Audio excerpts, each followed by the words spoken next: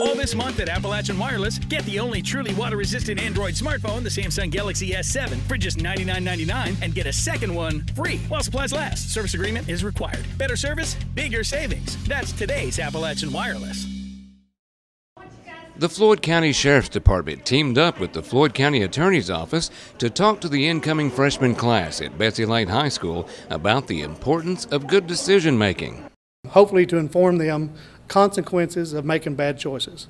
Obviously we're talking some legal issues about what some legal consequences may be, but also just how to handle peer pressure, how to stay away from making bad choices, how to get people playing on your self-esteem to talk these kids into sending pictures of themselves.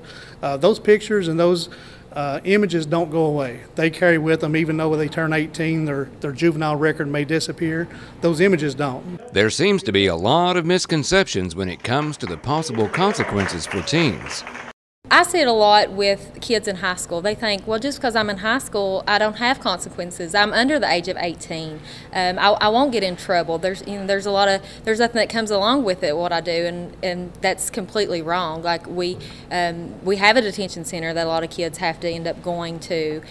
Once they're in high school and they turn the age of 18, it makes a big difference because they're actually treated as an adult at that point. Sometimes your actions turns into felonies where you are tried as an adult. Sheriff Hunt would like to thank the Floyd County Attorney's Office for their participation and Betsey Layne High School for the opportunity to speak to the students. Reporting from Betsey Layne for EKB News, I'm Sean Allen.